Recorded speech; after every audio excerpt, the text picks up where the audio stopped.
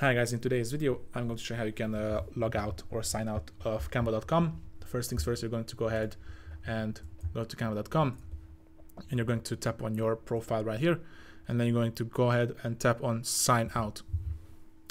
Basically that's it. You are now signed out. You can either go ahead and log in to your already existing account, or you can just go ahead and create another one if you wish to. So that's it for today's video, guys, and see you in the next one.